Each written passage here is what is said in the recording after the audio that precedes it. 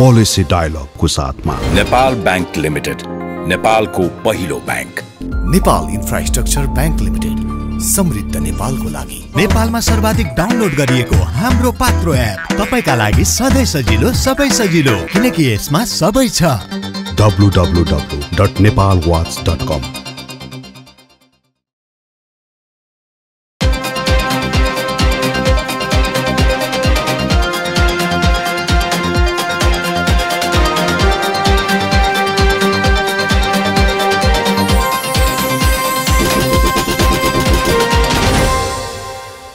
नमस्कार, पोलिसी डायलगमा स्वागत छ। म गोविन्दराज पोखरेल। नेपाल वाच मल्टिमिडिया प्रणालीको प्रस्तुति पोलिसी डायलग समुन्नतिको लागि नीति निर्माणको सञ्चार पैरवी अभियान हो।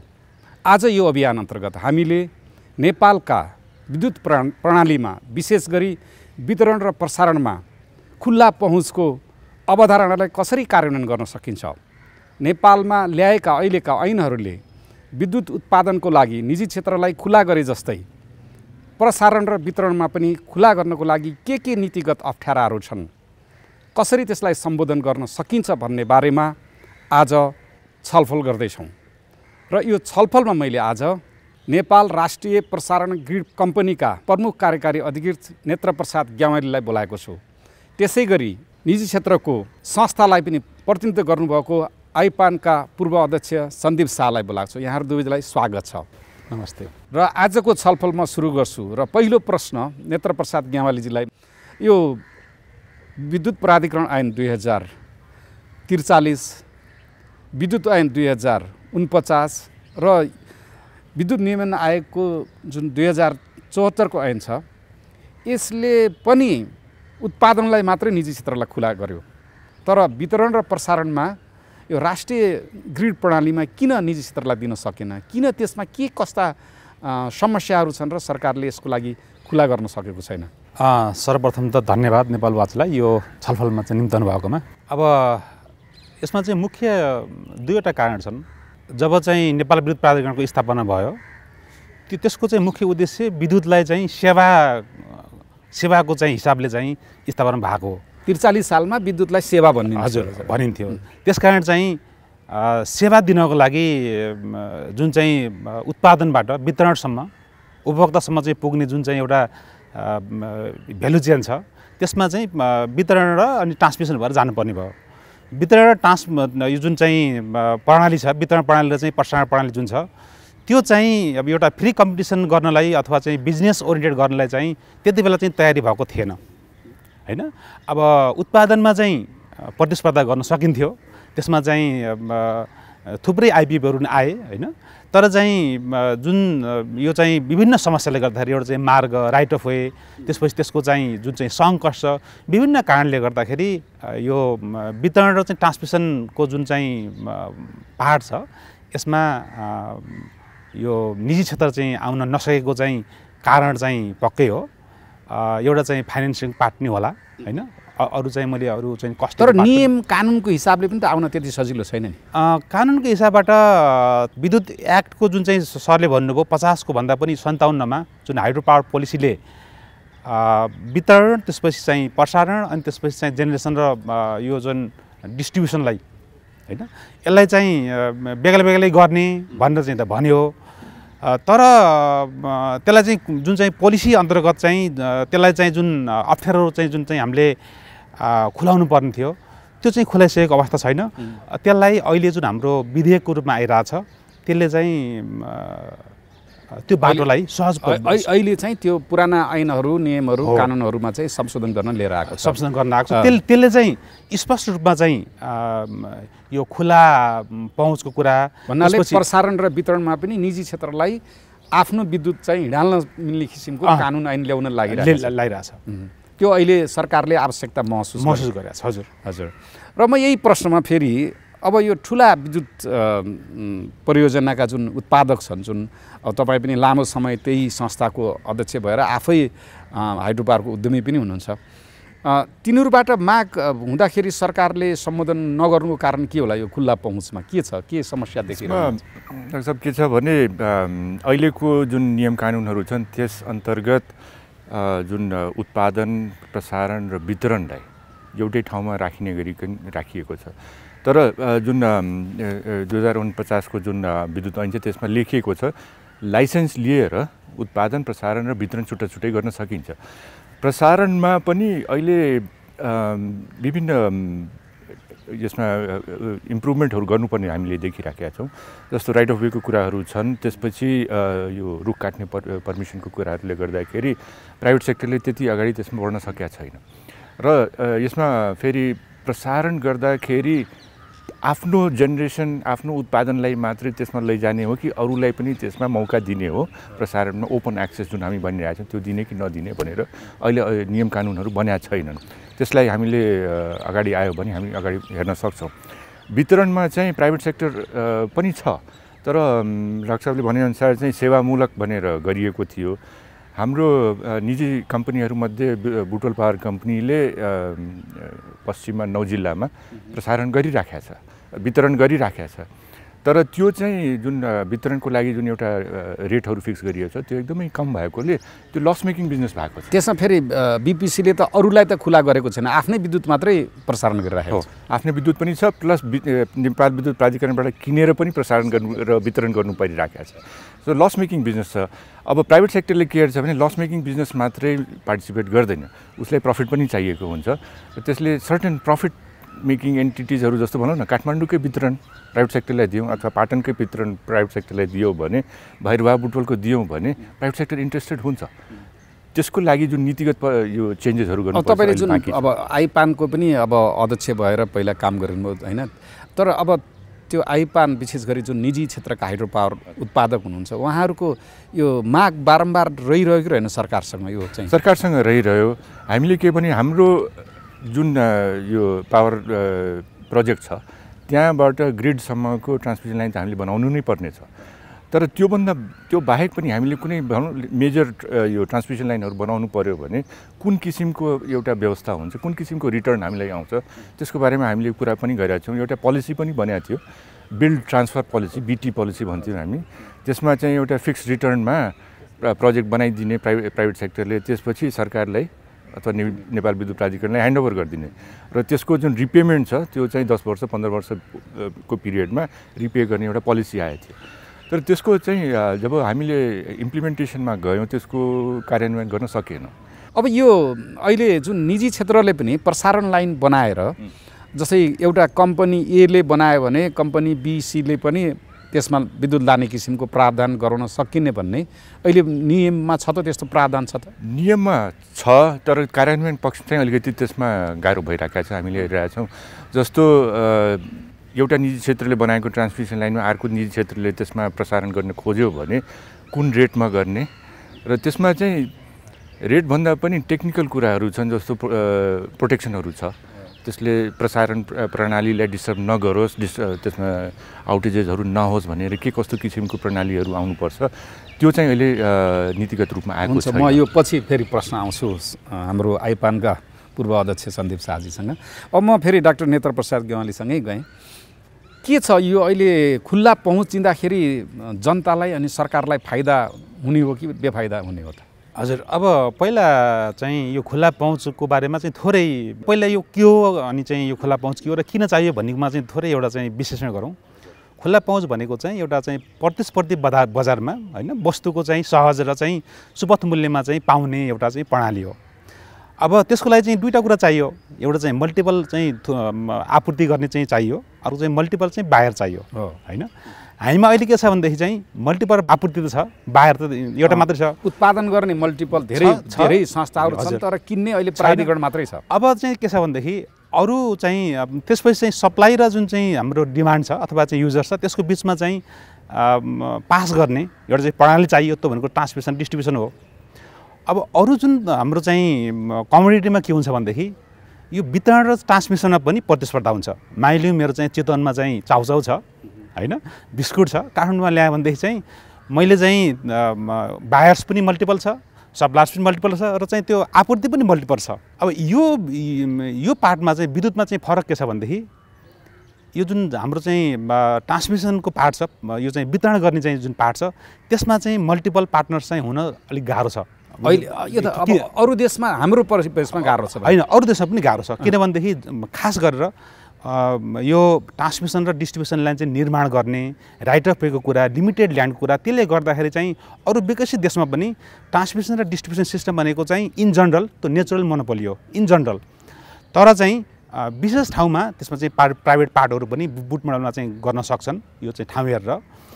त्यसकारण चाहिँ के हुन्छ भने सप्लाई र आपूर्ति गर्नेहरूमा कम्पिटिसन हुन्छ, बायर्स पनि कम्पिटिसन हुन्छ, तर चाहिँ कम्पिटिसनलाई चाहिँ फेसिलिटेट गर्ने भनेको चाहिँ वितरण प्रणाली। भनेपछि यसलाई हामीले अब सर्वसाधारण बुझ्दाखेरि जस्तै सरकारले बाटो बनाइदिन्छ, अब कसैको बस चल्छन्, कसैका माइक्रो चल्छन्, निजी क्षेत्रका चल्छ नि त्यो बाटो, त्यही अवधारणा त हो नि। हजुर, अब त्यसकारण चाहिँ खुल्ला पहुँच चाहिँ म चाहिँ अलिकति परिभाषामा आएँ। त्यस कारण के हो भनेदेखि अब सप्लाई र चाहिँ हाम्रो जुन चाहिँ बायर छ उनीहरूले चाहिँ एक आपसको वस्तु अथवा चाहिँ विद्युत खरिद बिक्री गर्नको लागि एउटा पहुँच चाहियो। पहुँच चाहिँ तेस्रो पार्टीको जुन चाहिँ वितरण प्रणाली छ, सरकारको छ अथवा तेस्रो पार्टीको छ, त्यसमा चाहिँ नन डिस्क्रिमिनेटिभ पनि भन्नु पर्यो। त्यसमा चाहिँ कन्फ्लिक्ट अफ इन्ट्रेस्ट नभइकन त्यसमा चाहिँ सहज आदान प्रदान चाहिँ हुनु पर्यो। अब त्यसको लागि चाहिँ जरुरी कुरा के हो भनेदेखि हाम्रो त्यसमा चाहिँ नन डिस्क्रिमिनेटिभ पार्ट जुन छ, ओपन एक्सेस चाहिँ छ कि छैन। मतलब बायर्सको खरिदकर्ताको वितरण प्रणाली आफ्नो चाहिँ ट्रान्समिसन र चाहिँ डिस्ट्रिब्युसन प्रणाली भयो भने के हुने भयो त, उसले आफ्नो चाहिँ फेभरमा गर्ने भयो। त्यसै सर्टेन चाहिँ प्रड्युसरको ट्रान्समिसन र डिस्ट्रिब्युसन भयो भने उसले आफ्नो फेभरमा गर्ने भयो। त्यस कारणले चाहिँ यो तिनवटा कुरालाई चाहिँ छुट्याउन चाहिँ जरुरी छ।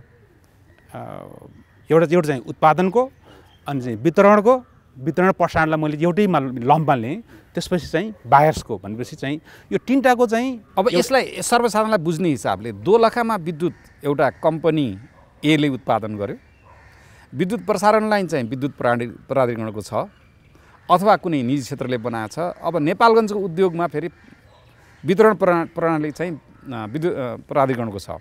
अनि त्यो दोलखाको कम्पनी एले नेपालगञ्जको उद्योगमा चाहिँ विद्युत बेच्दाखेरि त्यही बाटो प्रयोग गर्नु पर्यो बिजुलीको। हजुर, अब यसमा अहिले हाम्रो चाहिँ यो विद्युत हिँडाल्नलाई भनौँ, अब त्यो दोलखामा उत्पादन गरेको विद्युत त्यो जुन कम्पनी ए छ त्यसले नेपालगञ्जमा बेच्न पाउने प्रावधान हामीसँग छैन अहिले छैन।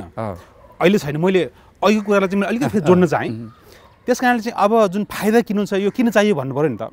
किन चाहियो भनेदेखि हाम्रो जसरी चाहिँ यो चाहिँ बायर्सको सप्लायरसँग चाहिँ डाइरेक्ट जुन लिङ्क छ नि, डाइरेक्ट लिङ्क भयो भनेदेखि त्यसमा बार्गेनिङ पावर बढ्ने भयो होइन। अनि चाहिँ एउटा चाहिँ सस्तोमा चाहिँ दिन चाहेको होला, विभिन्न चाहिँ सिचुएसन कारणले गर्दाखेरि चाहिँ त्यो बिचको जुन चाहिँ टाइअप छ, त्यो टाइअप हुने चाहिँ अहिले हामीसँग पोलिसी पनि छैन। त्यसको चाहिँ यो प्रक्रियागत कुराहरू चाहिँ संरचनाको कुरा पनि अहिले चाहिँ पूर्ण रूपमा चाहिँ भइसकेको चाहिँ छैन। भनेपछि अब फेरि बुझाउँ, जस्तै नेपालगञ्जको औद्योगिक क्षेत्रले हजुर अब दोलखाको विद्युत हो कि अथवा रामेछापको विद्युत हो कि अथवा इलामको विद्युत उसले किन्ने रोज्न पाउने भयो। हजुर, कुन रोज्न पाउने भने उसको त्यो चाहिँ उसको चाहिँ त्यसरी रोज्ने अधिकार चाहिँ अहिले त्यति सजिलो छैन भन्ने कुरा गर्नुभयो। त्यसलाई हामीले नियम कानुनहरू ल्याउनु पर्यो। अनि हाम्रो यो तपाईँहरूको अब यो कम्पनी लागेको छ त, किनभने त सरकारकै कम्पनी हो। यसमा यो कम्पनीको लागि मात्रै नभएर मैले यसको हाम्रो जुन प्रावधान छ नि, यो नीतिगत प्रावधान पनि एकचोटि जाउँ। मैले अघि भने नि सर, एउटा चाहिँ हाम्रो चाहिँ मतलब मल्टी बायर्स हुनु पर्यो। मल्टी बायर्सको पहिला त हाम्रो चाहिँ हार्डवेयर चाहियो नि, यसरी ल्याउँ। पहिला हार्डवेयर चाहियो। हार्डवेयरको लागि चाहिँ तिनवटा संरचना चाहिँ स्वतन्त्र संरचना चाहियो। एउटा चाहिँ मल्टिपल सप्लायर्स अलरेडी छ, तपाईँको चाहिँ इन्डिपेन्डेन्ट चाहिँ वितरण र चाहिँ प्रसारण प्रणाली चाहियो, अर्को चाहिँ मल्टिपल चाहिँ बायर चाहियो। भन्दाखेरि तपाईँले जुन हामीले धेरै लामोदेखि बहस आएको, अब यसमा विभिन्न मत थियो, यो विद्युत प्राधिकरणलाई टुक्राएर उत्पादन, वितरण र प्रसारण भन्ने जुन भनेको थियो नि पहिला, हजुर, त्यो कुरामा आउनुभयो त। अनि त्यसमा मतलब नटुक्राए पनि सुरुवातको लागि चाहिँ एउटा चाहिँ इन्डिपेन्डेन्स, एउटा लेभलको इन्डिपेन्डेन्स चाहियो। भन्नाले विद्युत प्राधिकरणलाई 3 भागमा राख्ने, एउटा उत्पादनको छुट्टै, एउटा प्रसारणको छुट्टै, एउटा वितरणको, तीनटा छुट्टै फङ्सन एटलिस्ट यसलाई चाहिँ यो ओपन एक्सेसको यो फुल फेजमा गर्नको लागि चाहिँ त्यो चाहिँ कम्प्लिट अनबन्डल त हुनु जरुरी छ। तर चाहिँ सुरुवातको लागि पनि यो चाहिँ तिनवटा जुन फङ्सन छ, त्यो तिनवटा फङ्सन चाहिँ हाम्रो चाहिँ इन्डिपेन्डेन्ट चाहिँ हुनु पर्यो। इन्डिपेन्डेन्ट चाहिँ किन हुनु पर्यो भनेदेखि जुन हाम्रो ओपन एक्सेसको जुन चार्ज छ नि, चार्जको लागि चाहिँ मैले प्रसारण र वितरणको चार्ज कति लिने त भन्दाखेरि चाहिँ यसमा खर्च कति लागेको छ, यसमा लगानी चाहिँ अपरेसन र मेन्टेनेन्स चाहिँ खर्च कति हुन्छ, लगानी कति हो, यसको रिटर्न कति चाहिने हो भन्ने कुरा। तर त्यो विद्युत नियमन आयोगको त उद्देश्यभित्र पर्थ्यो नि त्यो कुरा त पर्छ। त्यस कारण चाहिँ एउटा हाम्रो एउटा लेभलको चाहिँ इन्डिपेन्डेन्स, एउटा चाहिँ फङ्सनल इन्डिपेन्डेन्स चाहिँ एउटा चाहिँ त्यो चाहियो होइन। अर्को चाहिँ हाम्रो चाहिँ के भन्छ बायर्सको पनि मैले यही बाहेक अरूसँग चाहिँ खरिद गर्ने चाहिँ एउटा नीति पनि चाहियो नि होइन। माइलिउँ चाहिँ सरले अघि भन्नुभयो नि नेपालगञ्जको एउटा चाहिँ ए भन्ने फ्याक्ट्रीले मलाई चाहिँ 5 मेगावाट पावर चाहियो भनेदेखि नि सिधै किन्ने चाहिँ हाम्रो चाहिँ मैले अहिलेको चाहिँ हार्डवेयर छैन। मैले पहिला पनि हार्डवेयरको कुरा गरेँ। हार्डवेयरको चाहिँ कुनै कन्डिसनमा चाहिँ ग्रे लाइन छ, त्यसलाई चाहिँ हामीले चाहिँ त्यसलाई फ्लेक्सिबिलिटी गर्न सकिन्छ। अर्को चाहिँ नपुगेको छ, नीतिगत रूपमै छैन। सो त्यसपछि अर्को के चाहियो भन्दा चाहिँ हाम्रो सफ्टवेयर चाहियो होइन सर। मैले चाहिँ सरको चाहिँ नेपालगञ्जदेखि यो नेपालगञ्जमा एउटा चाहिँ कुनै एउटा चाहिँ ठाउँबाट काठमाडौँबाट नेपालगञ्जको एक्जाम्पललाई मैले गर्नलाई चाहिँ के चाहिन्छ भन्नेमा चाहिँ थोरै भन्दाखेरि अब दोलखादेखि नेपालगञ्जलाई अब सफ्टवेयर के चाहियो भनेदेखि त्यसमा यो ओपन एसेसमा चाहिँ चार्ज कसरी लिने होइन। त्यसपछि चाहिँ मल्टिभर्स यो बायोलेटरल चाहिँ खरिद बिक्रीको चाहिँ पोलिसी कस्तो गर्ने अथवा चाहिँ बायोलेटरल चाहिँ खरिद बिक्री चाहिँ के गर्ने भन्ने जुन चाहिँ हाम्रो चाहिँ जुन सफ्टवेयर छ नि त्यो सफ्टवेयरको चाहिँ हामीसँग अभाव छ। अर्को कुरो के छ, त्यसलाई जुन एडमिनिस्ट्रेसन गर्ने हो नि, एडमिनिस्ट्रेसन गर्ने चाहिँ निकाय त छ, अनुगमन गर्ने निकाय अनुगमन छ, त्यसलाई चाहिँ सञ्चालन गर्ने निकाय त हाम्रो चाहिँ के छ ERC नै हो। अब ERCले चाहिँ सञ्चालन गर्नको लागि चाहिँ हामीलाई जुन त्यसको मापदण्ड छ नि, प्रोटोकलहरू हुन्छ नि, माइलिउँ कि त्यसको चाहिँ टेक्निकल प्रोटोकल चाहियो, जस्तो कि ग्रिड कोड गराउनु पर्यो, कनेक्सन स्ट्यान्डर्ड चाहियो, त्यसपछि कमर्सियल चाहिँ गाइडलाइन्सहरू चाहियो। म एउटा सोच बोकेको मान्छे, हिजो पढेर मात्र केही हुँदैन भनेर निराश हुनै लागेको मान्छे, आज एउटा उत्साह बोकेर लागेको छु आफ्नो कर्ममा। तपाईं र हामी जस्ता सृजनशीलहरूको सोचमा ऊर्जा भरिरहेको छ नेपाल बैंक लिमिटेड। समयसँगै अघि बढ्दै नेपाल बैंक लिमिटेड, नेपालको पहिलो bank. Nepal infrastructure bank limited, समृद्ध नेपालको लागि। नेपालमा सर्वाधिक डाउनलोड गरिएको हाम्रो पात्रो एप तपाईका लागि सधैँ सजिलो, सबै सजिलो, किनकि यसमा सबै छ। म फेरि अब निजी क्षेत्रसँग जान्छु। अब यो खुल्ला पहुँच भनेर जुन निजी क्षेत्रले पैरवी पनि गरिराखेको छ, धेरैको माग पनि छ र हाम्रा छिमेकी मुलुकमा यो सफल रूपमा कार्यान्वयन पनि भएको छ। तर यता विद्युत प्राधिकरणको हेर्दाखेरि करिब यो वितरण प्रणालीमा गयो भने 37% चाहिँ फाइदा त्यो रहेछ। विद्युत प्राधिकरणले जति फाइदा गरेको छ त्यो कस्टमरलाई बेचेर रहेछ उसको फाइदामा। अब यो निजी क्षेत्र आइसकेपछि फेरि त्यो फाइदा हुने क्षेत्र जुन ठुला इन्डस्ट्रियल हबहरू छन् त्यो चाहिँ निजी क्षेत्रले लगिदिनु भयो। अब यसमा विद्युत प्राधिकरणले आफ्नो फाइदा गुमाएर अथवा उपभोक्ताको हितलाई ध्यानमा राखेर सरकारले नीति ल्याएर यसमा कन्फ्लिक्ट त त्यस्तो आउँदैन होला नि? डाक्टर साहब, यो हाम्रो जुन पोलिसी पनि छ, जलविद्युत नीति जुन आयो 2001 सालमा, क्लियरली के लेखेको छ भने बिजुली चाहिँ क्वालिटी हुनुपर्छ, राम्रो क्वालिटी, रिलायबल सप्लाई हुनुपर्छ र अफोर्डेबल पनि हुनुपर्छ। अब विद्युत प्राधिकरणले जुन 37% यसमा आफ्नो प्रफिट त्यो डिस्ट्रिब्युसनबाट लिइराखेको छ त्यो जस्टिफाइड हो कि होइन, त्यो चाहिँ हेर्नुलाई सबभन्दा बेस्ट उपाय के हुन्छ भने कम्पिटिसन आउनु पर्यो मार्केट। यो चाहिँ उत्पादन हो, उत्पादनको चाहिँ प्रतिस्पर्धामा उपभोक्ताले पाउने हुनु पर्यो। अहिले चाहिँ त्यो छैन र जुन जसले सेवा प्रदान गरिराखेको छ उसले पनि एउटा रिजनेबल रिटर्न पाउनु पर्यो। अनजस्टिफाइड रिटर्न्सहरूले पनि हामीलाई मार्केटबाट हटाउनु पर्छ। मार्केट मेकानिजम यस्तो हुनुपर्छ कि कम्पिटिसन भयो भने उपभोक्तालाई नै फाइदा हुन्छ, उपभोक्तालाई पनि एउटा चोइस हुन्छ कि म यहाँबाट एबाट किनौँ कि बीबाट किनौँ कि सीबाट किनौँ, र क्वालिटी सप्लाई, रिलायबल सप्लाई हुनु पर्यो र प्राइसमा सबभन्दा ठुलो कुरा के हुन्छ भने जब एकभन्दा बढी सप्लायर मार्केटमा आउने बित्तिकै प्राइसको प्रतिस्पर्धा भएर उपभोक्ताले सस्तो पाउँछ। र यसमा पनि अब डाक्टर साहब यो विभिन्न छ, उत्पादनको एउटा कस्ट छ, प्रसारणको एउटा कस्ट छ, त्यसपछि डिस्ट्रिब्युसनको पनि हाम्रो वितरणको पनि एउटा कस्ट छ। त्यो सबैलाई अप्टिमाइज गर्दै हामीले लैजाने हो भने मात्रै हामीले कन्ज्युमरलाई राम्रो सस्तो अब भन्दाखेरि निजी क्षेत्रको माग भनेको एउटा दोलखामा छ, एउटा बझाङमा छ एउटा कम्पनी हैन उनीहरूले त्यो विद्युत कसैले झापामा बेच्न खोजेको छ कसैले बुटवलको औद्योगिक क्षेत्रमा खोजेको छ यसको एउटा जुन सञ्जाल हुन्छ प्रसारण र वितरणको सञ्जालमा निजी क्षेत्रलाई खुला पहुँच पाउनु पर्यो र उपभोक्ताले पनि रोजेर विद्युत किन्न पाउनु पर्यो बझाङकोबाट सस्तोमा मिल्छ कि इलामकोबाट सस्तो मिल्छ अब यसमा जुन निजी क्षेत्रले पैरवी गरेको कहाँनिर देख्नु भएको छ त अब अहिले अप्ठ्यारो चाहिँ यसमा के छ भने अब बझाङ होस् दोलखा होस् जहाँबाट सप्लाई होस् र विद्युत लिने चाहिँ पनि अब नेपालगञ्ज होस् अथवा इटहरी होस् जहाँ हो उनीहरूलाई एक ठाउँमा पुर्याउनलाई सबभन्दा ठुलो यसमा भूमिका प्रसारण लाइनको छ प्रसारण लाइनमा एक्सेस हुनु पर्यो रक्षाले भने जस्तै नन डिस्क्रिमिनेटरी भन्छौँ अब ओपन एक्सेस हुनु पर्यो तर त्यसको लागि पनि एउटा नियम कानुन बन्नु पर्यो कसलाई त्यसमा एक्सेस दिने कसलाई कुन कन्डिसनमा ग्रिड कोड टेक्निकल रिजन्सहरू कसरी फलो गर्ने हो र त्यसमा प्रसारण गर्दाखेरि हाइवेमा जस्तो हामी जब माइक्रो चलाउँछौँ अथवा बस चलाउँछौँ ट्रक चलाउँछौँ एउटा टोल हामीले एउटा चार्ज लिन्छौँ त्यो जुन राजमार्गमा जाँदाखेरि जुन दस्तुर तिरिन्छ कर त्यही हिसाबले बिजुलीमा पनि प्रसारण गर्दा पनि दस्तुरको एउटा प्रणाली विकास गर्नु पर्यो त्यो दस्तुर प्रणाली विकास गर्नु पर्यो र कुन किसिमको कुन क्वालिटीको पावर जाने हो त्यो पनि हामीले निर्धारण गर्नु पर्यो र मूल्य पनि रोज्न पाउने भयो र त्यो चाहिएको बेलामा पनि छ एउटा मूल्य र क्वालिटी त छँदैछ र चाहिएको बेलामा भनौँ अहिले हाम्रो नेपालमा त यो प्रावधान छैन तर भारतमै हामीले हेऱ्यौँ भने हामीले आजभन्दा 6 महिनापछि पनि कति मेगावाट बिजुली लिने हो कति घन्टाको लागि लिने हो कुन क्वालिटीको कति भोल्टेजमा लिने हो अहिलेदेखि नै हामी फरवर्ड कभर गर्न सक्छौँ त्यस्तो किसिमको मार्केट डेभलप भइसकेको छ हामी चाहिँ अहिले चाहिँ धेरै अर्ली स्टेजमा छौँ र मेन कुरा के आयो भने हाम्रो नियमन आयोगले एउटा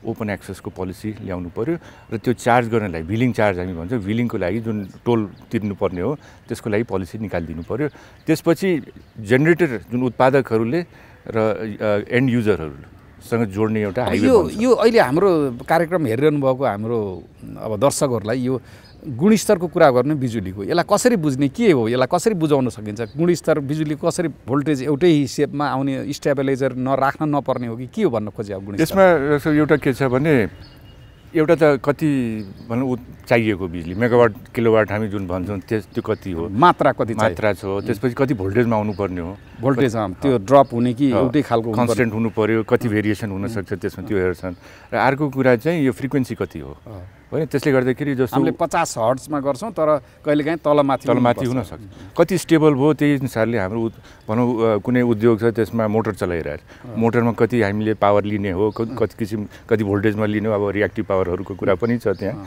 त्यो सबै प्राविधिक कुरो भयो तर जनतालाई बुझ्दाखेरि हामीले भोल्टेज तलमाथि नहुने अनि त्यो एम्पियर जुन करेन्टको फ्रिक्वेन्सी तलमाथि नहुने एउटा चाहिँ स्थिर खालको विद्युत चाहिँ चाहिएको बेलामा कति बजेदेखि यति बजेसम्म चाहिने हो कुन रेटमा लिने हो त्यो फिक्स गरेपछि त्यहाँ प्रसारण गर्न सकिन्छ त्यो पनि अब एउटा फिक्स गरिदिनु पर्यो अब म फेरि अब यो अब राष्ट्रिय प्रसारण ग्रिड कम्पनी नै भयो अब अहिले जुन गुणस्तरको बिजुली त्यो बिजुली त्यो बाटोबाट लाँदाखेरि त्यसको दर रेट कति लाग्ने यी कुराहरू ग्रिड कम्पनीले केही सुरु गरेको छ यस सम्बन्धी केही अब जहाँसम्म हाम्रो आयोजनाहरू छ होइन हाम्रो चाहिँ कम्पनी खोलेकै चाहिँ विद्युत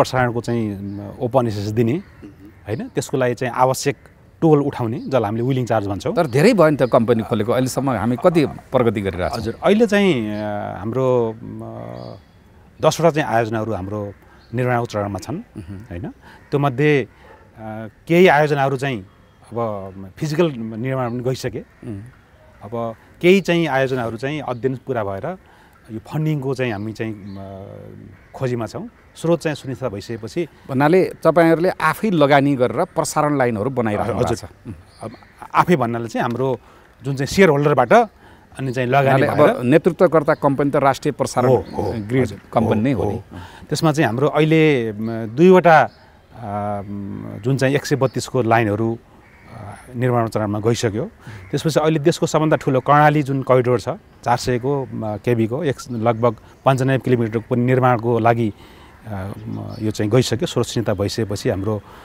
कन्ट्र्याक्टर्स छनौट भइसक्यो र बाँकी अरू जुन चाहिँ 8-9 वटा चाहिँ आयोजनाहरू छन् त्यस्तै 40-50 अरबको जुन पोर्टफोलियो हामीले डेभलप गरेका छौँ। इन सर्ट हामी चाहिँ तयारीको चरणमा चाहिँ पुरा गरिसक्यौँ। कतिवटा प्रसारण लाइन यस्तो खुल्ला पहुँचको लागि अब 40-50 अर्ब रुपियाँ तपाईँहरूले छुट्याउनु भएको छ काम गर्दै हुन्छ, कतिवटा प्रसारण लाइन बन्दैछन् अहिले हाम्रोमा चाहिँ अहिले 10वटा प्रसारण लाइन जहाँ जलविद्युत उत्पादन हुन्छ त्यहाँबाट लानको लागि हो। अब त्यसमा हामीले चाहिँ जुन सेक्सनमा प्रसारण लाइन गरिरहेका छौँ त्यसको विलिङ चार्ज कसरी निर्धारण गर्ने हैन, त्यो चाहिँ कम्पनी तर्फबाट तयार भएको छ। त्यसलाई अब कसरी अगाडि बढाउनु पर्यो? अब त्यसलाई चाहिँ के गर्ने भनेदेखि जुन आयोजनाहरू चाहिँ हाम्रो प्रसारण लाइनमा कनेक्ट हुन्छन् उनीहरूको लागि हामीले साझा कमन करिडोर चाहिँ इस्टाब्लिस गऱ्यौँ र उनीहरूको चाहिँ आफ्नो चाहिँ इन्स्टल क्यापेसिटीको हिसाबबाट र उनीहरूले चाहिँ त्यो ट्रान्समिसन लाइन युज गर्ने किलोमिटरको हिसाबबाट त्यसको विलिङ चार्ज तिर्ने ड्राफ्ट डकुमेन्ट गराएका छौँ र त्यो ड्राफ्ट डकुमेन्ट चाहिँ हामीले ERC-लाई बुझाउँछौँ र उसले चाहिँ एउटा चाहिँ मापदण्ड भन्नाले मैले अलिकति 8-10वटा प्रसारण लाइन बनायौँ हाम्रो राष्ट्रिय प्रसारण बनाउँछ राष्ट्रिय प्रसारण ग्रिड कम्पनीबाट जुन धेरै शेयरहोल्डर सरकारकै अब प्रमुख स्वामित्वमा छ। त्यसमा अब हाइड्रो पावरमा जुन जलविद्युतमा लगानीकर्ताले आफ्नो बिजुली त्योबाट लान पाउँछन्। त्यो लाँदाखेरि कति त्यसको दर कर कति तिर्नुपर्छ अथवा त्यो बाटोको हामी एउटा दस्तुर तिर्नुपर्ने हुन्छ, त्यसको लागि तपाईँले तयार गर्नुभएको छ। अब त्यो चाहिँ विद्युत नियमन आयोगले चाहिँ त्यसलाई पास गरिदिनु पर्यो। पास गरेपछि त्यो लागू हुन्छ भनेपछि अब बिस्तारै यो राष्ट्रिय प्रसारण ग्रिड कम्पनीले जुन एउटा सुरु गरेको छ आफ्नो गतिविधि त्यसमा अरू निजी क्षेत्रबाट पहुँच पाउने भन्ने सम्भावना देखिएको छ। त्यो निजी क्षेत्रको चाहिँ पहुँचको लागि नै हो। त्यो हाम्रो चाहिँ त सोल्ली चाहिँ निजी क्षेत्रको जुन हाइड्रो पावरहरू छन् उनीहरूले त्यो चाहिँ युज गरून्, उनीहरूले चाहिँ इन्डिपेन्डेन्ट चाहिँ लाइन गराउन चाहिँ नपरोस्, कमन चाहिँ ट्रान्समिसन करिडोरबाट पावर चाहिँ उनीहरूले सप्लाई गर्न सकुन् लोड सेन्टरमा भनेर नै बनाएको हो। यो राम्रो काम अगाडि बढ्यो। अब फेरि म इपानका पूर्व अध्यक्ष डाक्टर सन्दीप शाहसँग आउँछु। अहिले राष्ट्रिय प्रसारण ग्रिड कम्पनी जुन छ त्यसले त गर्दै रहेछ काम त, अब निजी क्षेत्रसँग कतिको इन्टरेक्सन भएको छ, निजी क्षेत्रको सुझावहरूलाई कति लिएको छ र उहाँहरूले जुन गरिरहनु भएको कामले के यो बाटो खुल्छ त अब खुल्ला पहुँचको लागि? निश्चित नै यो बाटो अब खुल्छ। यो उहाँहरूले जुन मेन करिडोरहरूमा ट्रान्समिसन लाइन प्लान गर्नुभएको छ त्यसबाट त्यो भनौँ न कर्णाली भयो अरू करिडोरहरूमा जुन निजी क्षेत्रले डेभलप गर्न लागेको प्रोजेक्टहरूलाई एउटा आफ्नो पावर मार्केटसम्म पुर्याउनलाई एउटा बाटो बन्दैछ। अब त्यो बाटोमा अब उहाँहरूसँग हामीले डिस्कस गरेर कति क्यापेसिटीको हुनु पर्यो हैन, कति मेगावाट त्यसमा जाने हो, कुन भोल्टेजमा लैजाने हो र त्यो कहिले आउने हो, प्रोजेक्टहरू हाम्रो कहिले आउने हो। अब लाइन त उहाँहरूको पहिलादेखि नै प्लानिङ भइसकेको हुन्छ र त्यसको चाहिँ एउटा फिक्स कस्ट हुन्छ र त्यसपछि चाहिँ युज गर्दाखेरिको एउटा पर युनिट कस्ट पनि उहाँहरूले चार्ज गर्नुहुन्छ। त्यो मोडलमा अहिले जाँदाखेरि सुरुदेखि नै प्राइभेट सेक्टरले त्यो कस्ट तिर्ने हो कि होइन, कहिलेदेखि तिर्ने हो, त्यो सबै कुराहरू चाहिँ अब डिस्कसनमा हामी आउँदैछौँ। र मुख्य कुरा के छ भने ट्रान्समिसन लाइन जुन प्रसारण लाइन छ त्यो चाहिँ राज्यकै सेक्टरमा भयो भने सजिलो हुन्छ। प्राइभेट सेक्टरले चाहिँ एउटा त्यसलाई युज गर्न पाउनलाई हामीले हेर्छौँ कि एउटा बाटो खोलिसकेको हुन्छ। हाम्रो के छ भने त्यो रिजनेबल रेटमा जस्तो क्यापिटल कस्ट नै बढी आयो भने त सुरुदेखि नै यो प्राइभेट सेक्टर तिर्न सक्दैन। किलोवाट आवरको कस्ट कति हुन्छ दुईटैको एउटा मिक्सलाई लिएर हामीले ट्रान्समिसन लाइन बुकिङ गर्नुपर्छ। त्यो पनि त बुकिङ गर्दाखेरि ओपन एक्सेस एउटा हामीले अस्योर्ड हुन्छ, नत्र भोलि हाम्रो प्रोजेक्ट रेडी हुन्छ त्यहाँ ट्रान्समिसन लाइन अरू कसैले त्यहाँ उहाँहरूले त्यो त अब बजारको तपाईँले अब भोलि किने आज प्रि अर्डर गर्नु पर्यो। प्रि अर्डर गर्नु तपाईँले मिठाई अर्डर गरेको जस्तै अब तपाईँले ट्रक अर्डर गरेको जस्तै वीरगन्जबाट सामान ल्याउनलाई अब तपाईँले कर्णालीबाट विद्युत चाहिँ नेपालगञ्ज लानको लागि पहिल्यै त्यो प्रसारण लाइनमा बुक गर्नु पर्यो। त्यसको लागि प्राइभेट सेक्टर रेडी छ। त्यो जुन बुकिङ कस्ट हुन्छ त्यो पनि तिर्ने हो, रिजनेबल हुनु पर्यो र त्यसलाई जस्टिफाइड गर्नलाई नियमन आयोगले एउटा त्यो उहाँहरूको क्यालकुलेसन हेरि नै हाल्छ र त्यसपछि चाहिँ एउटा मार्केट अस्योरेन्स हुन्छ। यसमा जलविद्युत होस् अथवा सोलर पावर प्रोजेक्ट होस् एउटा रिस्क भनेको बिजुली मार्केटसम्म पुर्याउने सबभन्दा ठुलो रिस्क। हाम्रो पावर प्रोजेक्ट रेडी हुनसक्छ तर त्यो प्रसारण लाइन रेडी छैन भने ठुलो रिस्क आउँछ। त्यो केसको रिस्क पनि अब चाहिँ उहाँहरूले लिने र त्यसपछि हामीले चाहिँ अस्योरेन्स हुने कि हामी चाहिँ मार्केट टाइमली आफ्नो बिजुली पुर्याउन सक्छौँ। अब यसमा अहिले त यो प्रसारण लाइन मात्रै भयो ग्रिडको, अब वितरण त अझै सुरु भएको छैन। वितरण सुरु भएको छैन र अहिले निजी क्षेत्रले जुन उहाँहरूले यो पावर व्हिलिङ अथवा त्यो विद्युतीय प्रसारण लाइनमा अर्काको बिजुली लगे बापत लिने जुन दस्तुर हुन्छ, चार्ज हुन्छ, त्यसको पनि उहाँहरूले केही एउटा कार्यविधिहरू चाहिँ बनाइसक्नु भएको रहेछ। अब यसमा निजी क्षेत्रको के छ, त्यसको के महँगो छ कि सस्तो छ कि अब हामी निजी क्षेत्र त्यसमा ल्यायो तर फेरि पहुँचै ल्याउन नसक्ने कस्तो किसिमको छ? अहिलेसम्मको डिस्कसन अनुसार त्यो रिजनेबल नै छ। प्राइभेट सेक्टरले पनि त्यसमा जुन बुकिङ चार्जहरू तिर्नुपर्ने छ त्यसमा अलिकति डिस्कसनको बाटो हामी हेरिरहेछौँ, देख्छौँ। नियमन आयोगले पनि त्यसमा केही न केही आफ्नो इनपुट दिइ नै हाल्छ। मेनली चाहिँ कस्ट अफ सर्भिसलाई पे गर्न जरुरी छ। कुनै पनि सुविधा तपाईँले सेवा गर्दै हुनुहुन्छ भने त्यसको रिजनेबल रेट चाहिँ हुनु पर्यो र एक्चुअल कस्टहरू लिएर त्यसमा एउटा रिजनेबल रिटर्न पनि दिनुपर्छ। अब प्रसारण कम्पनीले त त्यो लगानी गरेको छ, त्यो लगानीको प्रतिफल केही हदसम्म उठाउने हिसाबले अब सरकारको एउटा दायित्व पनि हो, तर उठाउने हिसाबले नै अब कम्पनी भनेपछि त फाइदामा जानु पर्यो, कमसेकम ब्रेक इभनमा त जानु पर्यो। त्यो हिसाबले उहाँहरूले हेरिरहनु भएको छ। त्यसमा पनि जस्तो एउटा प्रोजेक्ट बनाएर मात्रै उहाँहरूले त्यो आफ्नो काम सकाउने होइन, त्यसपछि नेक्स्ट प्रोजेक्ट पनि बनाउनुपर्छ। त्यो नेक्स्ट प्रोजेक्टको लागि पनि एउटा इक्विटी चाहिँ उहाँहरूले फेरि यो प्रोजेक्टबाट निकाल्नुपर्ने हुन्छ। त्यो सबै कुराहरू समग्रमा राखेर भन्दाखेरि अहिले निजी क्षेत्रको विचारमा यो जुन राष्ट्रिय प्रसारण ग्रिड कम्पनीले जुन सुरु गरेको छ यो खुला पहुँचको अब पहिलो पाइला हो भनौँ। पहिलो पाइला हो। यो जुन हार्डवेयर उहाँले भन्नुभयो हार्डवेयर बन्दैछ, अब त्यसमा सफ्टवेयरमा जुन के छ, कुन क्वालिटीको पावर जाने हो, कति भोल्टेजमा जाने हो र कुन रेटमा जाने, त्यो बाँकी छ। अब त्यो चाहिँ जुन हामीले अङ्ग्रेजीमा भन्दा पावर व्हिलिङ भन्छ, त्यसको गुणस्तर, त्यसको दस्तुर, त्यसको कार्यविधि चाहिँ अरू चाहिँ छलफलको विषय भयो। तर एउटा यो चाहिँ नयाँ सुरुवात चाहिँ जाँदैछ। अब म फेरि डाक्टर नेत्रप्रसाद ग्यावालीसँगै आएँ। अब निजी क्षेत्रले यसलाई चाहिँ एउटा राम्रो पहिलो स्टेपको रूपमा लिएको छ र अब वितरणतिर हाम्रो जाने कुनै त्यस्तो योजना छ कि छैन? अहिले त हामीले प्रसारण मात्रै गऱ्यौँ, अब वितरणमा पनि खुल्ला पहुँचको लागि केही छ त्यस्तो तपाईँहरूको कार्ययोजना? वितरणतिर त हाम्रो छैन होइन। हाम्रो चाहिँ सोल्ली ट्रान्समिसन प्रणालीको लागि इन्डिपेन्डेन्ट ट्रान्समिसन अनर र त्यसलाई चाहिँ के अरे सञ्चालन गर्ने निकायको रूपमा यो भएको हो। वितरणको लागि चाहिँ हाम्रो ऐनले होइन, हाम्रो चाहिँ नियावलीले चाहिँ नेपालको के भन्छ भनेदेखि स्वतन्त्र होइन डिस्ट्रिब्युसन कम्पनीहरू चाहिँ हुनेछन् भनेर भएको भएर त्यसमा हामी जान जरुरी भएन। त्यसमा चाहिँ विभिन्न सिटीमा, विभिन्न चाहिँ प्रदेशमा होइन, त्यसमा चाहिँ स्वतन्त्र डिस्ट्रिब्युसन कम्पनीहरू चाहिँ हुन सक्छन्। र त्यसमा अर्को एउटा पाटो के हो भनेदेखि हामीले जुन हाम्रो कम्पनीले ट्रान्समिसन लाइन बनाइरहेछ अहिलेको अवस्थामा त्यति मात्रले चाहिँ पुग्दैन। हामीले त के गर्छौँ भनेदेखि जेनेरेसन हबबाट ग्रिडको हबसम्म पुर्याउँछौँ।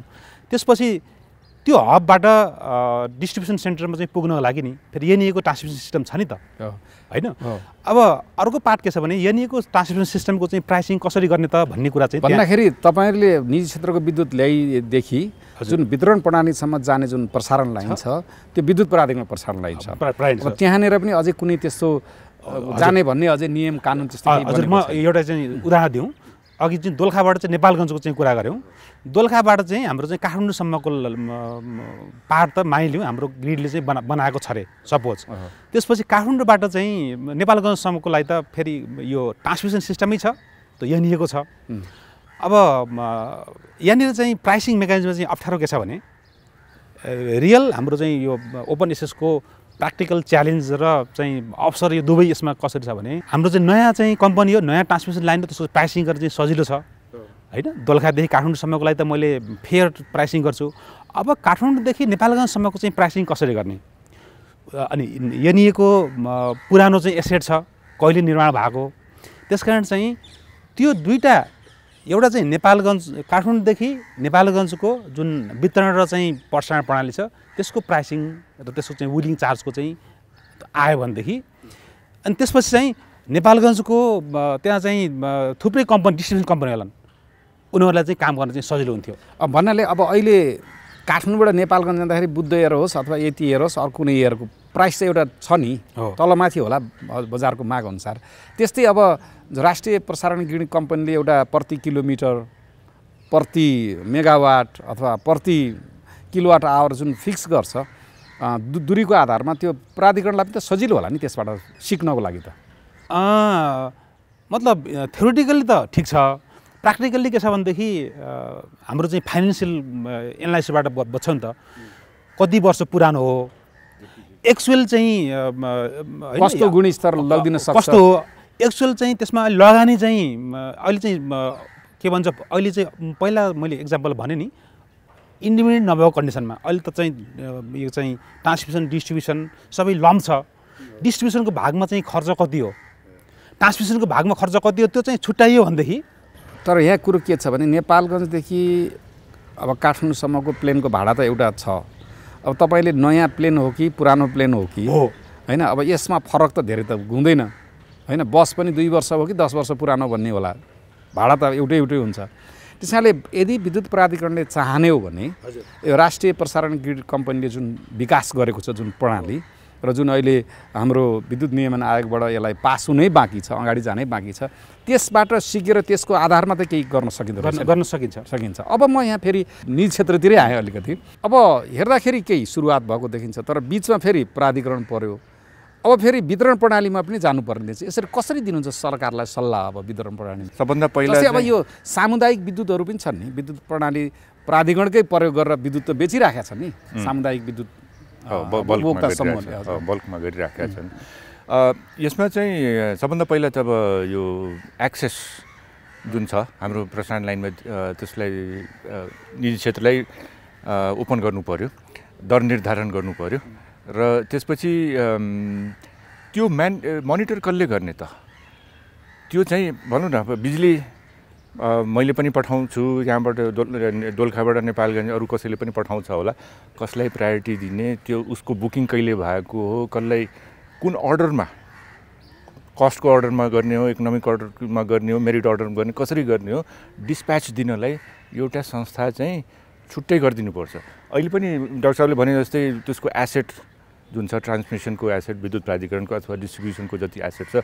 त्यसलाई छुट्याउनु जरुरी छ अनि मात्रै प्रपर कस्टिङ गर्न सकिन्छ त्योभन्दा पनि अगाडि यदि हामीले जुन हाम्रो लोड डिस्प्याच सेन्टर छ त्यसलाई इन्डिपेन्डेन्ट गरिदियौँ भने कसको बिजुली जाने हो कहाँ जाने हो त्यसमा कन्फ्लिक्ट अफ इन्ट्रेस्ट आउँदैन उहाँले भने जस्तै यदि विद्युत प्राधिकरणकै लाइन हो भने विद्युत प्राधिकरणले आफ्नो यो प्रोजेक्टलाई पहिला त्यहाँबाट डिस्प्याच गरिदिन्छ तर त्यसमा डिस्प्याचको सर्टन कन्डिसन्सहरू हुन्छ जसमा चाहिँ मेबी विद्युत प्राधिकरणको पावर चाहिँ पहिला डिस्प्याच हुँदैन त्यसैले एउटा इन्डिपेन्डेन्ट अथोरिटी क्रिएट गर्नु पर्यो लोड डिस्प्याच सेन्टरलाई त्यसपछि चाहिँ हामीले यो एसेटहरू सबै ट्रान्सफर गरेर राष्ट्रिय प्रसारण ग्रिड कम्पनीमा ट्रान्समिसन एसेट ट्रान्सफर गर्ने कि कसरी गर्ने अथवा डिस्ट्रिब्युसनको जुन हामीले 7वटा प्रोभिन्समा 7वटा डिस्ट्रिब्युसन कम्पनी क्रिएट गर्ने एउटा जुन अवधारणा राखेका छौँ त्यसमा ट्रान्सफर गर्ने यो सबै चाहिँ फाइनेन्सियल म्याटर्सहरू छन् र लिगल म्याटर्सहरू छन् त्यो चाहिँ हामीले स्ट्रक्चरिङ गर्न सक्छौँ तर मेन कुरा के छ भने कस्ट अफ सर्भिस जुन हामी सेवा दिइरहेका छौँ त्यसको एउटा रिजनेबल रिटर्न आउनुपर्छ जसले सेवा प्रदान गरेको छ म एउटा सोच बोकेको मान्छे हिजो पढेर मात्र केही हुँदैन भनेर निराश हुनै लागेको मान्छे आज एउटा उत्साह बोकेर लागेको छु आफ्नो कर्ममा तपाईँ र हामी जस्ता सृजनशीलहरूको सोचमा ऊर्जा भरिरहेको छ नेपाल बैंक लिमिटेड समयसँगै अघि बढ्दै नेपाल बैंक लिमिटेड नेपालको पहिलो bank Nepal infrastructure bank limited समृद्ध नेपालको लागि नेपालमा सर्वाधिक डाउनलोड गरिएको हाम्रो पात्रो एप तपाईका लागि सधैँ सजिलो सबै सजिलो किनकि यसमा सबै छ म फेरि नेत्रजीसँगै गएँ अब उहाँहरूले केही सुझाव त दिनुभएको छ जस्तै राष्ट्रिय प्रसारण ग्रिड कम्पनीले अब यो अगाडि तपाईँले ल्याएको विद्युतबाट अगाडि एउटा प्राधिकरण पनि भयो अब यो डिस्ट्रिब्युसन भयो अब डिस्ट्रिब्युसनमा कसरी जान सकिएला हजुर यसमा सजिलो उपाय भनेको सर्वप्रथम त हाम्रो जुन चाहिँ यो ट्रान्समिसन प्रणाली जुन छ जस्तै अहिले यो सामुदायिक उपभोक्ता बिजुलीहरू बेचिरहेछन् त्यो पनि एउटा केही मिल्ने उदाहरण त हो नि यसलाई चाहिँ सुरुवातको लागि चाहिँ अहिले जुन हाम्रो संरचना र नीति नियम छ त्यहाँबाट चाहिँ सुरु गर्न सकिन्छ कसरी सुरुवात गरौँ भनेदेखि पहिला चाहिँ ट्रान्समिसन सिस्टमको, जस्तो कि नयाँ ट्रान्समिसन लाइनको कस्टिङ गर्न सजिलो छ, पुरानो ट्रान्समिसनको चाहिँ एटलिस्ट अपरेसन मेन्टेनेन्स कस्ट मात्रै हुन्छ कि, अथवा चाहिँ एक्जिस्टिङ लोन तिर्न पनि कति छ भनेर एउटा चाहिँ सामान्य मापदण्ड बनाएर। तर यसमा त म किन भन्छ अब नयाँ बस किन्न सजिलो छ, पुरानो बस किन्न गाह्रो त हुँदैन नि। त्यसलाई यसरी भन्नु पर्यो सर, यो ट्रान्समिसन प्रणाली चाहिँ बसको जस्तो कस्ट प्लस गर्न चाहिँ त्यस्तो सजिलो छैन। किन छैन भने राज्यको दायित्व हो नि। यदि सरले चाहिँ त्यसरी गर्नु भने त दोलखाको बिजुली चाहिँ दोलखाको मान्छेलाई र अनि कालीकोटको मान्छेलाई चाहिँ त सेम प्राइसमा बेच्नुपर्ने राज्यको दायित्व छ नि, होइन? त्यसो भए त दोलखाको मान्छेले सस्तोमा बिजुली पाउनुपर्ने। अब त्यो चाहिँ हुँदैन। हामीले चाहिँ जुन क्रस सब्सिडीको जुन हाम्रो चाहिँ मान्यता ल्याएका छौँ राज्यले, जुन भनेपछि दोलखाको विद्युत चाहिँ यदि दोलखामा बेच्यो भने त्यसले सस्तो पाउने, नेपालगञ्जले महँगो पाउने प्रणाली चाहिँ गर्नु हुँदैन होइन। मतलब एटलिस्ट चाहिँ उद्योगको लागि चाहिँ हामीले केही न केही गर्न सक्छौँ, तर एकैचोटि हामी चाहिँ यो सेवाबाट चाहिँ वस्तुमा फड्को मार्न चाहिँ सक्दैनौँ हामीले, होइन? वस्तु त वस्तु हो, तर त्यहाँ सेवाको भावले वस्तु पुऱ्याउनु पर्यो। हो, किनभनेदेखि चाहिँ केही न केही हाम्रो चाहिँ दुर्गम ठाउँमा, होइन, यो चाहिँ यो विद्युत त सबैको अधिकारको कुरा पनि हो नि, हाम्रो संविधानले चाहिँ संविधान प्रदत्त अधिकार पनि हो। त्यस कारणले गर्दाखेरि हामीले चाहिँ जसरी गाडीको एक्जाम्पल दिनुभयो, होइन? तर फेरि यहाँनिर आउँछ, जस्तै पेट्रोलमा त छ नि 1-2 रुपियाँ तलमाथि त छ नि, तराईमा अलिक सस्तो छ, काठमा अलिकति महँगो छ, थोरै त तलमाथि गराउनु त सक्दो रहेछ नि। अनि सक्छ त्यसलाई चाहिँ हामी पुग्ने बाटो त एक हिसाबले चाहिँ त्यही नै हो। तर मैले सुरुवात चरण भने नि, सुरुवात चरणमा भनेको चाहिँ हाम्रो 7वटा जुन प्रदेशहरू छ, अघि भन्नुभयो कसरी चाहिँ सुरुवात गर्ने भन्दाखेरि चाहिँ एटलिस्ट डिस्ट्रिब्युसन कम्पनीहरू चाहिँ 7वटा चाहिँ खोल्ने, र सहरी क्षेत्रमा यो निजी क्षेत्रहरूलाई पनि डिस्ट्रिब्युसनमा चाहिँ सहभागी गर्न चाहिँ प्रोत्साहन गरिदिने। काठमाडौँ, बुटवल, विराटनगर, 7वटै प्रदेश सरकारले कि अब मतलब अहिले चाहिँ जुन स्टेट आउनै छ नि त डिस्ट्रिब्युसन कम्पनीहरू, अहिले चाहिँ प्राधिकरणले पनि 7वटा प्रदेशमा चाहिँ जुन चाहिँ क्षेत्रीय कार्यालय गरेका छ, हामी चाहिँ त्यहीँबाट चाहिँ सुरुवात गर्न सक्छौँ। कम्पनी मोडल र जहाँ हामीले चाहिँ यो बिजनेस मोडल गर्न सक्दैनौँ त्यहाँ अहिलेकै मोडलबाट, होइन, सरकारले नै त्यहाँ चाहिँ विद्युत चाहिँ पुर्याउने भयो। भन्नाले जस्तै पेट्रोल त पुऱ्याइन्छ, थोरै ढुवानीमा अलिअलि थपे जस्तै विद्युतमा पनि तलमाथि हुन सक्छ, तलमाथि प्राइस एडजस्टमेन्ट गरेर चाहिँ गर्ने भयो। तर चाहिँ जहाँ हाम्रो चाहिँ कोर सिटीहरू छ, जहाँ बिजनेस मोडलबाट चाहिँ हामीले चाहिँ सप्लाई गर्न सक्छौँ, जहाँ चाहिँ क्वालिटीको कन्सर्नलाई हामीले कस्टिङमा चाहिँ गर्न सक्छौँ, त्यहाँ चाहिँ निजी क्षेत्रको डिस्ट्रिब्युसन कम्पनी हामीले चाहिँ दिन सक्छौँ। भन्नाले अब फेरि हामीले अलिकति यो विशेष गरी हाम्रो मान्य सांसदज्यूहरूले हेर्नु भने अब यो ऐन नियम ल्याउनलाई सजिलो होस् भनेर अहिले विद्युत प्राधिकरणले 7वटै प्रदेशमा वितरण प्रणालीका अफिसहरू खोलेको छ। हजुर, भोलि यदि हामी यो खुल्ला पहुँच भन्नाले निजी क्षेत्रले पनि विद्युत बेच्न पाउने, उत्पादन, प्रसारण र वितरणमा सबैमा सहभागी हुन पाउने भयो भने त्यो विद्युत प्रणालीले तिनीहरूलाई कम्पनीमा चाहिँ कन्भर्ट गर्न सक्ने भयो, बदल्न सक्ने भयो, र तिनीहरूले त्यसको जिम्मा निजी क्षेत्रसित मिलेर गर्न सक्ने भयो। यो चाहिँ सम्भव छ। त्यसको लागि के गर्नु पर्यो सरकारले? अब सरकारले चाहिँ गर्नुपर्ने भनेको चाहिँ पहिला दुईटा चाहिँ बायोलेटरल जुन चाहिँ इनर्जी चाहिँ ट्रेडिङको चाहिँ अप्सन छ नि, अर्को बायर्सलाई पनि प्रवेश गर्ने नीति दिनु पर्यो। मानिलिउँ दुई पक्षले विद्युत खरिद गर्ने जुन एउटा प्रणाली छ त्यसमा सबैलाई पहुँच दिनु पर्यो। एउटा एक्जाम्पल देऊ न, जस्तो बुटलोको लागि दुईटा चाहिँ एटलिस्ट दुईटा चाहिँ बायर्स त चाहियो नि। अहिले चाहिँ प्राधिकरणले चाहिँ किनेको छ, त्यसमा चाहिँ अर्को बायर्स पनि इन्ट्रेस्ट हुनु पर्यो, ताकि उसले पनि आफ्नो चाहिँ सप्लायर्सलाई चाहिँ सिलेक्ट गरेर, अहिले त चाहिँ कम्पिटिसन चाहिँ हाफ मात्रै भयो, सप्लाई साइडतिर कम्पिटिसन भयो, त्यसले चाहिँ दिने त एउटै मात्रै भयो नि बायर्स। यसको सोल्युसन भनेको चाहिँ 7वटा क्षेत्रमा 7वटा डिस्ट्रिब्युसन कम्पनी खोलेर मात्रै पनि छैन, किनभने 7वटा कम्पनीमा चाहिँ डिस्ट्रिब्युट गर्ने त एउटै भयो नि त, अहिले त मोनोपोली भयो नि डिस्ट्रिब्युसन सिस्टममा। त्यस कारण चाहिँ एटलिस्ट चाहिँ दुईवटा त तपाईँको चाहिँ चाहियो, दुईवटा चाहिँ डिस्ट्रिब्युसन कम्पनी अथवा चाहिँ बायर्स चाहियो। भनेपछि कम्पनी धेरै कम्पनी चाहियो। म फेरि अहिले निजी क्षेत्रमा आउँछु, योबाट निजी क्षेत्रलाई पनि इन्ट्रेस्टिङ विषय आयो यो। अब विद्युत प्राधिकरणले 7वटै प्रदेशमा यो वितरणको एउटा आफ्नो खोल्यो, शाखा खोल्यो। अब हामी यो खुल्ला पहुँचको अवधारणामा जाँदाखेरि जस्तै डाक्टर नेत्रप्रसाद ग्यावालीजीले भनेको जस्तै हामीले त्यहाँ अरू कम्पनीहरू पनि आउनु पर्यो वितरण गर्ने। के निजी क्षेत्र त्यसको लागि तयार हुन्छ? निजी क्षेत्र तयार छ यसको लागि पनि। अब नेपालमा त अहिले भनेको बुटल पावर कम्पनीले मात्रै गरिराखेको छ, तर त्यो चाहिँ क्षेत्र निर्धारण गरिएको छ। बुटल पावर कम्पनीले यहाँ गर्ने, विद्युत प्राधिकरणले यहाँ गर्ने भनेर छुट्याइएको छ। केही क्षेत्रमा बजार छुट्याएर वस्तु बेचिएको छ। अब एउटै क्षेत्रमा दुईटैले गर्नु पाउने भयो भने कम्पिटिसन हुन्छ। त्यस्तो चाहिँ अब हामीले हेर्ने हो भने धेरै देशहरूमा यस्तो भइसकेको छ, जस्तो जुन कन्ज्युमरले सेलेक्ट गर्न सक्छ कि म आज विद्युत प्राधिकरणबाट किन्छु, आज म बुडल पावर कम्पनीबाट किन्छु, आज म एबिसी कुनै अरू कम्पनीबाट पनि किन्न सक्छु। र at the and of the day के हुन्छ भने हामीले जुन बिल पाउँछौँ नि, अहिले त अब अनलाइन पनि आउन थालिसकेको छ, त्यसमा क्लियरली लेखेको हुन्छ जेनेरेसन कस्ट, उत्पादनको खर्च यति थियो, प्रसारणको खर्च बिलिङ चार्ज यति थियो। यदि त्यसमा यहाँसम्म पनि लेखेको हुन्छ भने यदि डलरमा पिपिए गरेको छ भने डलरको फ्लक्चुएसन कति छ त्यो पनि पास थ्रु भएर जान्छ र अल्टिमेटली त्यो जुन कन्ज्युमरलाई कति पर्यो। त्यो चाहिँ सफ्टवेयर र हार्डवेयर दुइटै विकास गर्नु पर्यो। र त्यसपछि उसले के गर्न सक्छ भने ठिक छ यो महिनामा मैले विद्युत प्राधिकरणबाट किने, अर्को महिनामा अर्को XYZ कम्पनीबाट म किन्छु, चोइस हुन्छ उसलाई।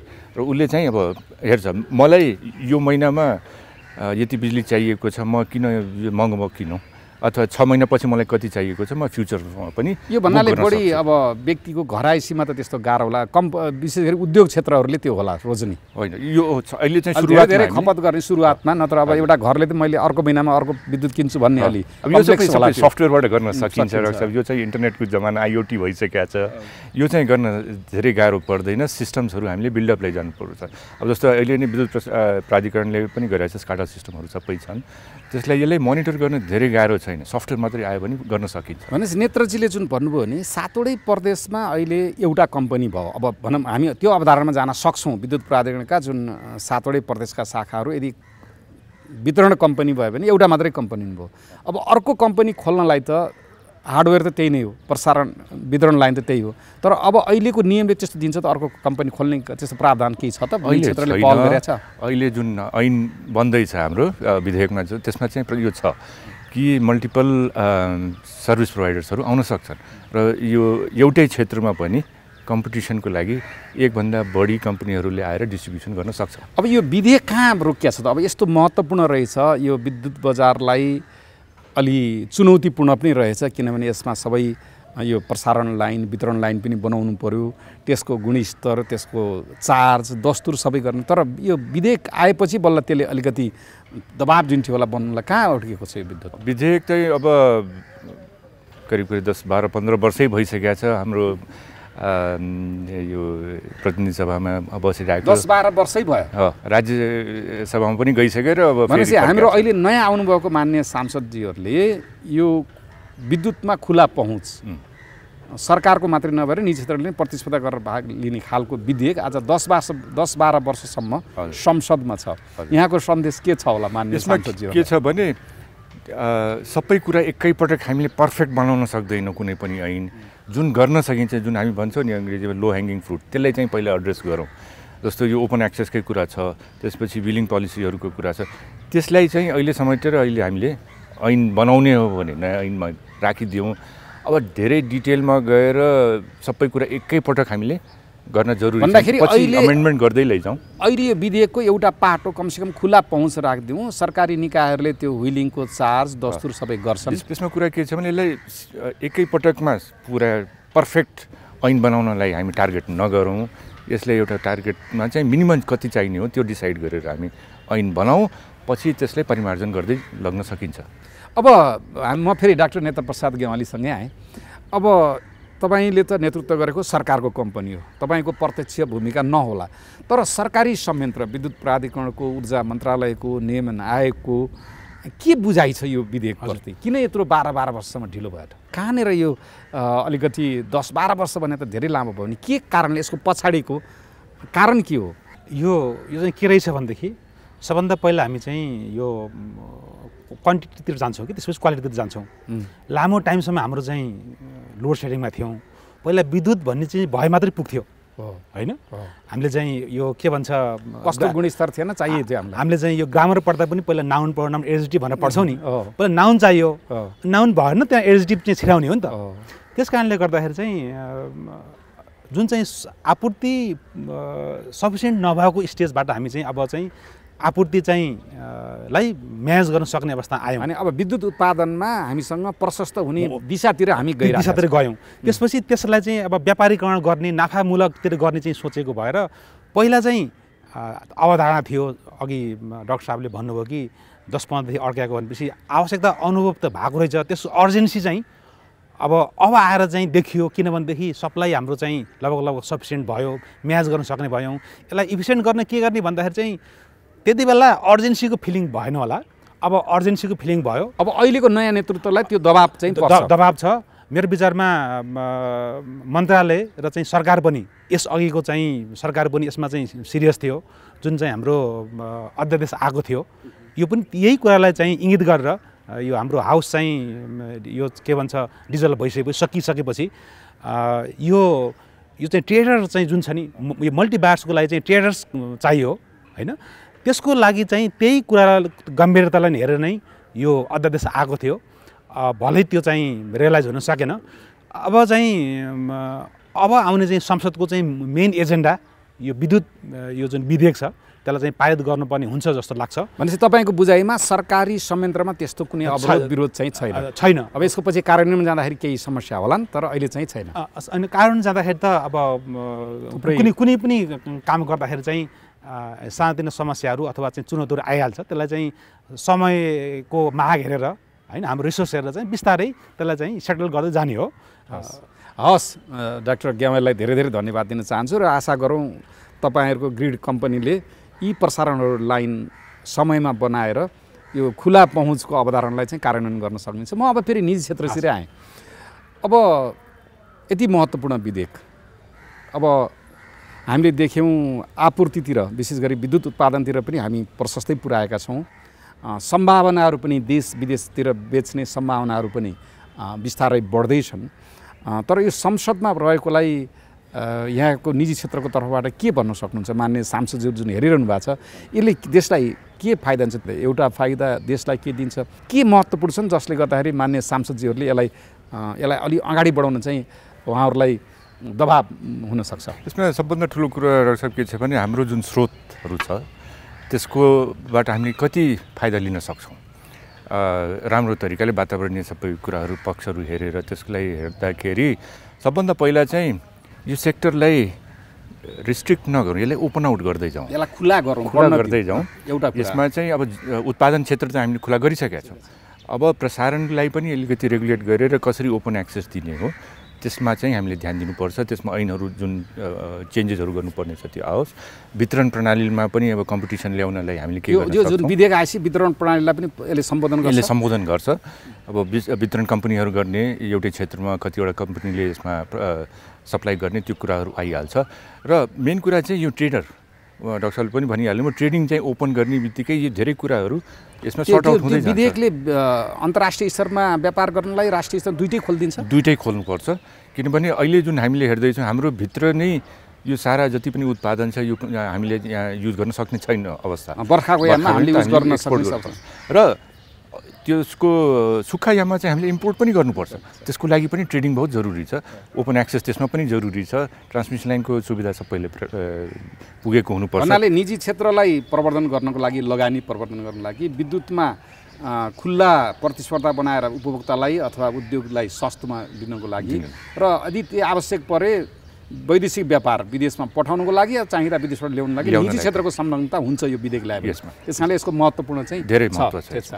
अब धेरै धेरै धन्यवाद डाक्टर सन्दीप शाहलाई। नेपालको विद्युत क्षेत्रमा खुल्ला पहुँच विशेष गरी प्रसारण र वितरणमा कसरी जान सकिन्छ भन्ने बारेमा त्यही क्षेत्रका दुईजना विज्ञ डाक्टर नेत्रप्रसाद ग्यावाली र डाक्टर सन्दीप शाहलाई ल्याएर छलफल गऱ्यौँ र यो छलफलले आगामी दिनमा नेपालको विद्युत क्षेत्रमा निजी क्षेत्र अझ बढी प्रतिस्पर्धी भएर उपभोक्तालाई सहुलियत रूपमा विद्युत प्राप्त गर्ने माहौल बन्नेछ र आयात र निर्यातमा पनि निजी क्षेत्र गतिशील भएर लाग्नेछ भन्ने आशा गर्दै आजको कार्यक्रम म यहीँ बिट मार्छु। हस्त नमस्कार।